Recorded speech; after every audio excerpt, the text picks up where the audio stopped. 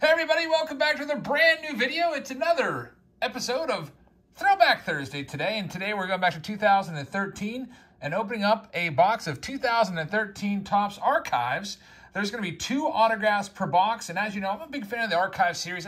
I kind of like looking at the cards in different designs, and we have the 72 Topps design in this set along with the 85 Topps design and the 1990 Topps design and also 1982. So it looks like there's 4 different runs of designs in here. Kind of most appropriate is right around the corner we have 2021 Topps Archives, or sorry, Topps Heritage, which is going to be using the 1972 design, which you'll see here in this 2013 box of Archives. So 2 autographs in here. Now the base set, there's 200 cards in the base set. There's also an additional 45 cards that were short printed. Those are cards number 201 to 245. There's some relics that are randomly inserted in this release, and of course the autographs, which can be really, really good, or they can be really bad. For example, some of those guys, we've got Charlie Huff autograph as one of the big hits in there. Greg Jeffries is another one from that fan favorites list. And then, of course, there's some big names in there as well, which we'll see if we can find any of those. I don't want to jinx it, but let's go ahead and start opening this up and see what we can find. Robert is the sponsor for this video. Thank you very much, Robert. If you'd like to become a Patreon member and sponsor a video like these, or purchase spots in our case break, you can check us out on Patreon. It's $3 per month. Upcoming case breaks, 2021 Donruss. We also have a brand new mystery pack. It's called Fishing for Trout, and I bought every single one, so we're guaranteed to get a 2011 Mike Trout rookie card in that mystery box. And here's the look at the packs here. You can see, I don't even know what design this is. Usually they kind of use the an older wrapper design and just kind of like redo it. Like this past year for Heritage, they used the 71 design. I'm not sure exactly which one this is, but there's 8 cards per pack and 24 packs per box. Let's go ahead and see what we can find. It says stars from the 60s, 70s, 80s, and 90s. Kind of a mixture here. You get some of the newer stars, some of the older stars, and some in between. Hope we can find some good stuff for you, Robert. These boxes are very tough to come by nowadays. There's only 1 box available left on eBay, and it's $300. So kind of tough to find for sure, and we're going to open up this rare box now and see what we can find. So there we go. It's a first look, the 1972 design. Now, if you're not familiar with the 72 design, you will be getting very familiar with it soon, because the Heritage set coming out on, I think it's March 16th or 17th, is going to be featuring that design prominently. There's a Cole Hamels 82 design, an 85 Kendrys Morales. There's a Buster Posey 1990, Leon Durham. We have an Iwakuma, Lowry, and an Adrian Gonzalez. A little bit different than the Archives that I'm used to. Not the previous, but the past couple of years. They've had 3 different designs, and they kind of chunk those into like 2 or 3 cards at a time. So you get, like, for example, from this past year, it might give you like 3 1955 Topps cards at the top of your pack, and then they would give you maybe like 2 74. But these are alternating pretty good. There's a Roy Halladay. He is a Hall of Famer. C.J. Wilson, Brandon Belt. There's a Dave Parker. Nice one right there. Dave Parker, a lot of people think that he should be in the Hall of Fame. This is from a set called the Mini Tall Boys set, so kind of interesting right there. There's David Freese, World Series hero from 2011. We've got a Jason Hayward, 1990 Topps design, and Hall of Famer Ryan Sandberg is card number 8 in that pack. We're looking for those fan favorite autographs. I hope that we can find it. By the way, guys, I just want to thank you for all of you guys that have hit that subscribe button. If you haven't hit the subscribe button yet, I hope that you'll do so. We're going to have a live stream coming up on this Sunday night. It's the 85K giveaway. Nice Yadier Molina right there. There's a Mike Trout 83 All-Star design card. Adam Jones, Jason Mott, and Mike Schmidt is the last one right there. But yeah, we're giving away a whole stack of cards. I put that video out on Tuesday. Ted Williams Bat Relic along with the Harmon Killebrew 101 and a whole bunch of other cards. You have to be subscribed. You have to like that video. You have to leave a comment. And we'll be picking you guys on Sunday night. So I hope you can participate in that live stream. And even if you can't, you can still subscribe and leave a comment. And I will contact you if you win. There's a Carlos Ruiz. We've got some stickers right here. I think these are actual stickers. 1969 style stickers. Bob Feller, Tom Seaver, JV, Justin Verlander, and Nolan Ryan. A kind of a cool card right there. There's Paul Konerko, Eddie Murray, and Rod Carew. By the way, the backs of the cards look just like they did on the original cards. They just have, of course, the copyright 2013 down at the bottom, so you don't mistakenly buy a card that isn't actually a vintage card. Most of you want to do that, but there's some newer collectors that are coming into the hobby that might accidentally make that mistake. There's a Tyler Skaggs rookie card. He, as you may know, unfortunately passed away in his hotel room a couple years ago. There's a Tom Bernansky, and we have a Alex Gordon. Nice 1990 refractor out of 199. Check that one out. Cool one right there. So congratulations on that one. He just retired over the offseason. Robbie Cano and David Price. Last cards there. All right. Some people always like to see the odds, by the way. So I think before I rip this pack open, I'll show you the odds there. No purchase necessary stuff is long since expired. But if you'd like to look over the odds, never know. Maybe we'll hit a really big hit and we'll have to refer to those odds to see exactly how rare it was. We have the mini tall boys, Dave Concepcion, Dan Ugla with the Braves. There's Hanley Ramirez. Coco Crisp, one of the coolest names in baseball, at least back then. Always thought that was cool. Some people that don't know anything about baseball are like, that can't be, that's not real. There's really a baseball player named Coco Crisp. George Brett and Jim Palmer. There's Carlos Beltran, David Wright, 1982 style design, Steven Strasburg. There's Anthony Rizzo. There's Mariano Rivera, who's got probably, for my money, the nicest signature in the game. Too bad they didn't put his signature across the card so we could show it off to you. He's got a beautiful signature. I pulled his autograph, I don't know, a handful of times out of different products over the years. Usually it's the higher end stuff. I think the most recent one I pulled of his was, it might have been out of Panini Flawless. And look at this. Oh, man, this looks like it might be a redemption card. It says, congratulations, you found a redemption for a vintage card from the TOPPS vault. It is indeed a vintage, I don't even know, maybe this is just not actually the hit. I'm hoping this doesn't count as the hit. This might just be some promotional stuff that sometimes TOPPS will throw those in their packs to try to get you to participate in one of their programs. They did it with the silver packs this year out of 2021, kind of advertising their Home Run Challenge program, which is a cool program. If you ever get one of those Home Run Challenge cards, you might want to log on and give it a go. There's a Starling Marte, Jared Weaver, Adam Wainwright still around. He's back now, signed back with the Cardinals, despite being a free agent this year. I guess it would seem really weird to see him in any other uniform except for the Cardinals. And Yogi Berra is the last card right there. All right, so we've worked our way through a stack. We don't have really anything to show in terms of major value right now. No autographs yet. We did have the nice Alex Gordon refractor. There's Max Kemp, Darwin Barney. That's a name for the past. Mike Minor still around. Another sticker card. These are the Mets, 69 Mets. Obviously, none of these guys played in 69. They're all from like pretty much the mid-'80s Mets. Nice Howard Johnson, Doc Gooden, Darryl Strawberry, and Mookie Wilson. There's John Lester. Jacoby Ellsbury. That deal didn't work out for the Yankees. And Jerickson Provar. That is his rookie card. Nice one right there. All right, so come on, autographs. I'm hoping there's going to be some autos in here for you, Robert. Otherwise, that would be very disappointing. There's a Derek Holland leading things off. Matt Moore. Pedro Alvarez, who led the league in home runs in 2013, actually tied with Paul Goldschmidt with 36. There we go. Lloyd Moseby is the first autograph of the box. So there's going to be 2 autographs in here. Nice on-card auto. You Blue Jays fans are familiar with Lloyd Moseby. Nice speedy type. I forget if he batted leadoff for you guys or not. I think he did, but nice one right there, Lloyd Moseby. Some nice stats in 1983. Stole 26 bags, 315 batting average, 18 dingers. That was a pretty good year. Always loved looking at the backs of the baseball cards. Back when I was growing up, there was no internet, so to get my baseball stats, I couldn't just go to baseballreference.com like I do nowadays. You can see their entire batting record. Had to just find the card and flip it over and read all the stats on the back. There's Chris Davis. There's Estrubel Cabrera.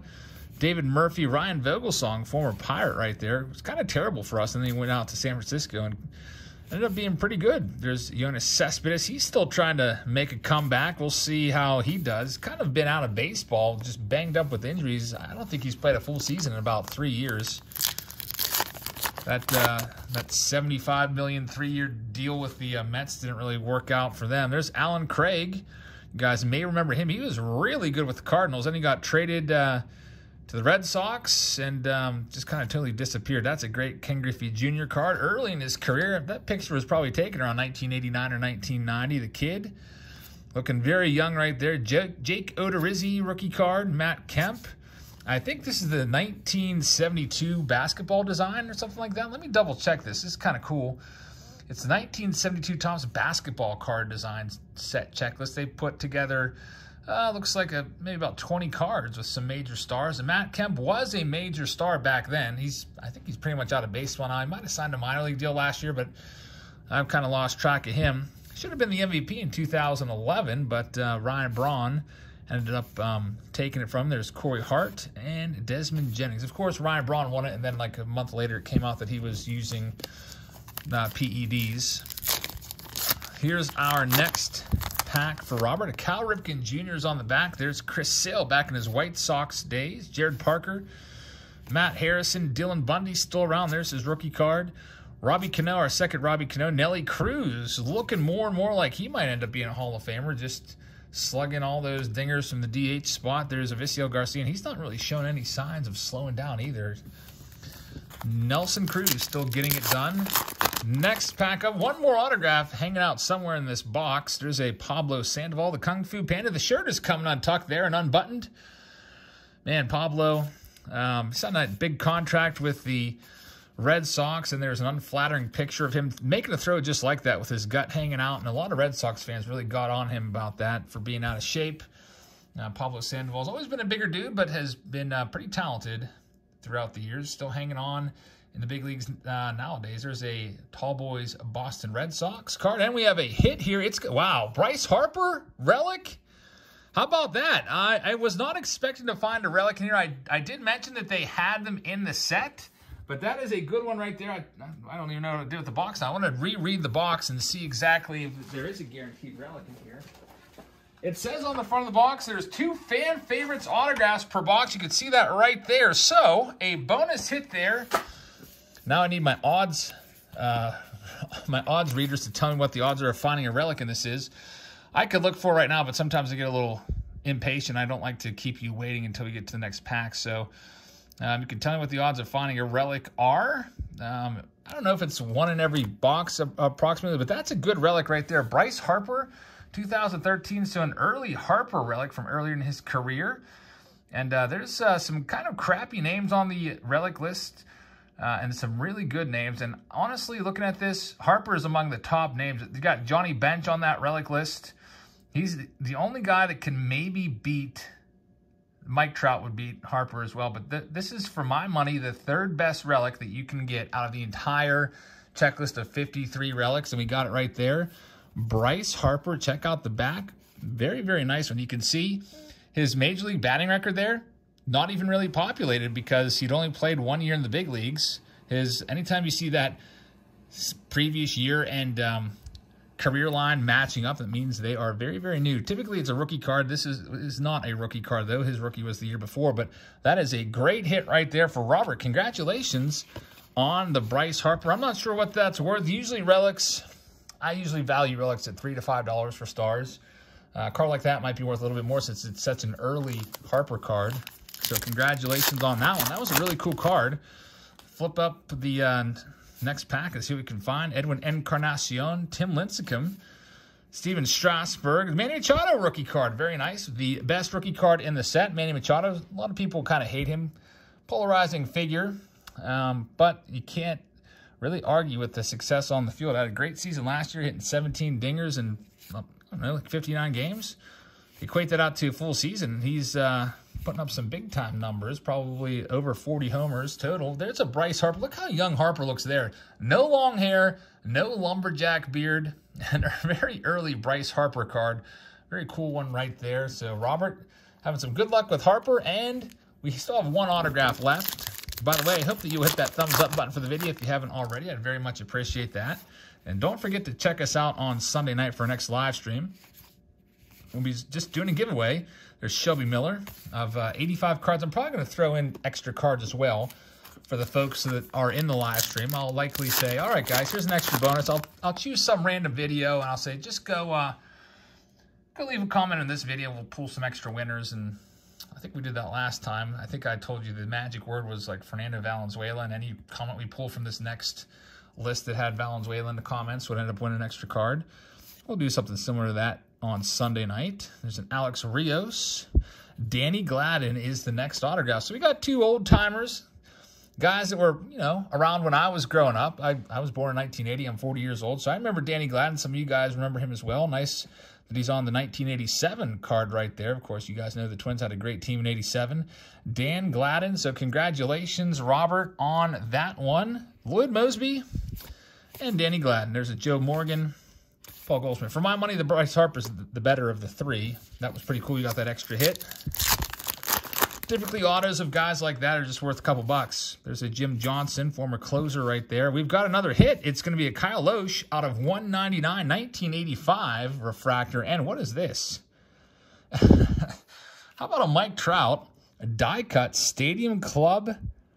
I don't even know what this is. What is this? I need my odds, folks. I wish I could read that a little bit better.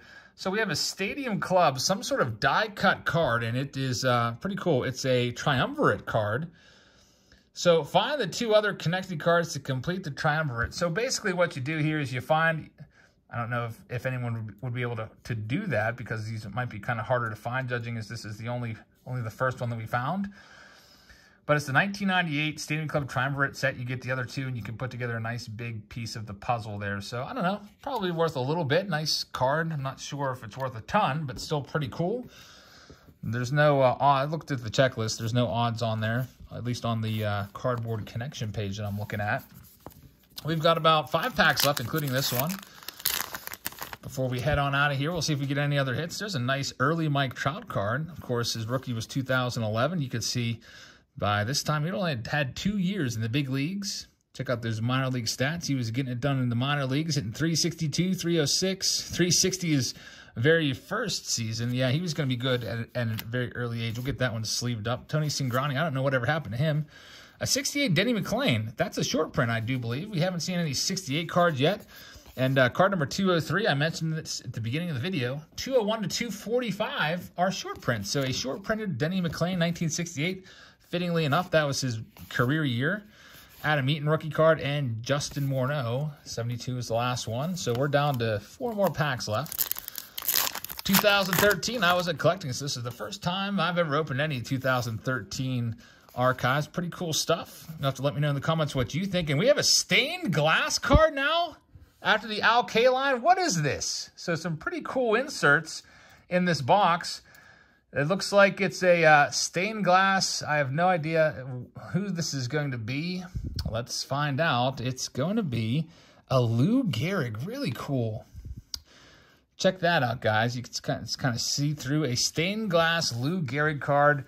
I'd really love to find out what the odds are on some of these. Let's see if we can find that out. Gallery of Heroes, I believe this is called. Gallery of Heroes, stained glass. There's 15 different players that they put out there. From Pujols, Posey, Ruth, Ripken, Jeter, Robinson, Gehrig, Cabrera, Rivera, Mike Trout, Clemente, Koufax, Ted Williams, Willie Mays, Yogi Berra. And cool stuff right there. Lou Gehrig. So I'm liking this box so far. Topps did a nice job in 2013 with this archives release. Here's the next one.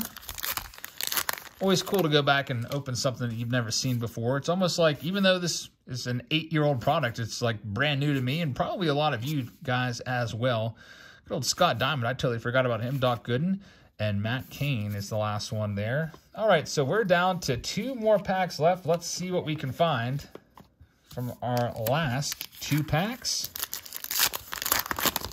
So we've got a Todd Frazier, Mike Moustakas. There's David Ortiz, Ben Zobrist, Derek Jeter, Lance Lynn, Jesus Montero. I used to be a huge Jesus Montero fan back in the day. Jake Peavy slides on out of my hand there, former Cy Young Award winner. Jesus Montero just never lived up to the hype. And this is our last pack. Again, thank you very much for watching, everybody. Hope you guys have had a great Thursday. Make sure you check us out tomorrow for Throwback Thursday. And don't forget about the live stream on Sunday night as we look at our last couple cards there. Albert Pujols, Tom Seaver, and final card is Jose Bautista. So that'll do it. Robert, thank you very much for sponsoring the video. Congrats on the 3 hits and the cool inserts. I hope you guys have a great rest of your Thursday, and I'll see you all tomorrow. Good night, everybody.